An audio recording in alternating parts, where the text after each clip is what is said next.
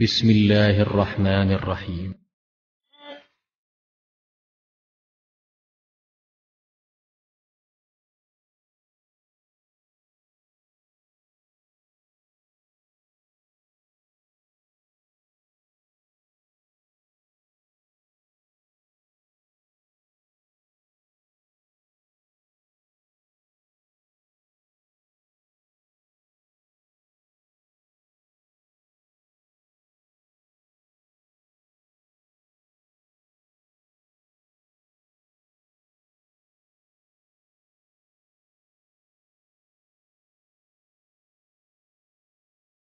Through up and down.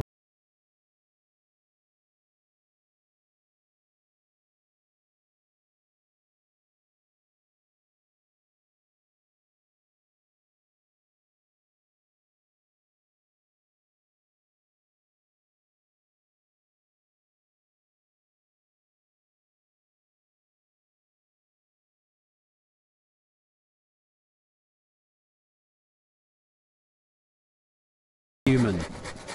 But brain tissue is more sensitive. So how does the camel keep its brain cool? You can see the rolls going around. The secret lies in these structures called turbinates. They're tiny in humans, but absolutely enormous in camels. Look at that, that's incredibly delicate. And you can see they're almost like onion ring layers that's in here. That's wafer thin bone, just covered in membrane with loads of blood vessels in it. And these go right back to the base of where the brain box is. The turbinates of the camel have a huge moist surface area. As it breathes in, the moisture evaporates, cooling the blood vessels that cover the turbinates. This cool blood runs deep into the skull. Here it meets a vessel full of hot blood on its way up towards the brain. This splits into a fine mesh of tubes called a rete. It passes tightly around the vessel carrying the cool blood.